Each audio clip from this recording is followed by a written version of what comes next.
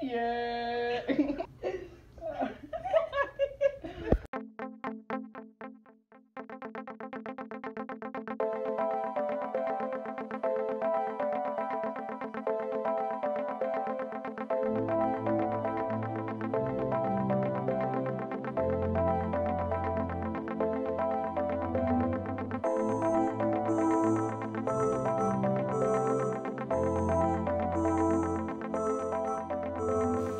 Hey, what's up everybody?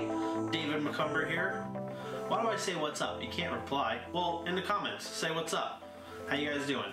So the last two videos I've done kind of like stories over the paintings, and so today I'm going to tell you another story.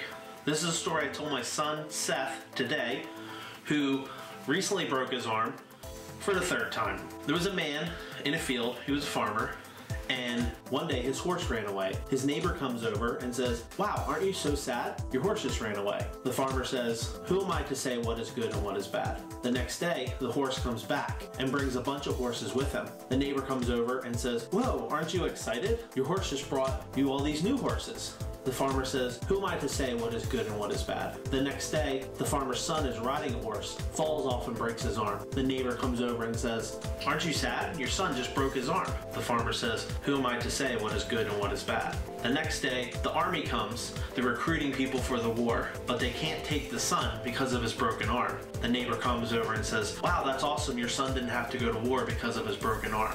The farmer says, "Who am I to say what is good and what is bad?"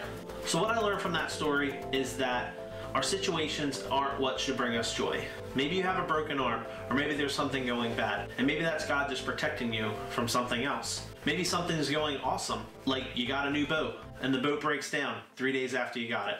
That's what happened to me. Our situations isn't what should bring us joy. What should bring us joy is our relationship with God, our relationship with one another. Those are the things that should bring us joy. So I hope you guys enjoyed that story. Thank you so much to my Patreons for your continued support. Hope you guys are enjoying all your stuff that you're getting in the mail.